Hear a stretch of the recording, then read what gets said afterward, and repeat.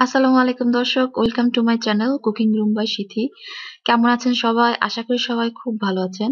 আজকে আমি ফুলকপির একটি পাকোড়া তৈরি করে দেখাবো একটু অন্যরকম করে। আর এই ফুলকপির পাকোড়াটা আজকে আমি তৈরি করব টেম্পুরার পাউডার দিয়ে। তো চলুন তৈরি করা যাক ফুলকপির পাকোড়া।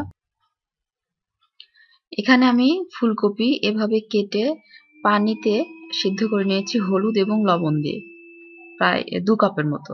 এখানে আমি নিয়েছি টেম্পুরার পাউডার, এটা একটা ব্যাটার মিক্স। এখানে নিয়েছি আমি পানি, ঠান্ডা কলের পানি। এবার একটি বোলে আমি 1/4 কাপ টেম্পুরা পাউডার দিয়ে দিলাম। এর মাঝে আমি কিচ্ছু দিব না, শুধু পানি দিব। এবার আমি ঠান্ডা পানি দিব, দিয়ে আমি একটা ব্যাটার তৈরি করে নেব।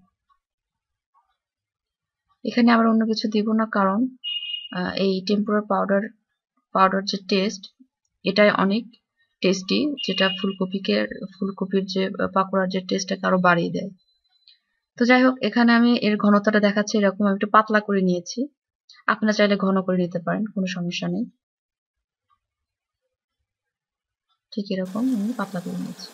এবার আমি ব্যাটারের মধ্যে একটু ফুলকপি নিয়ে আমি গরম তেলে ছেড়ে দেব। এভাবে উপর করে ছেড়ে দেব, যাতে ফুলগুলো তেলের মধ্যে থাকে।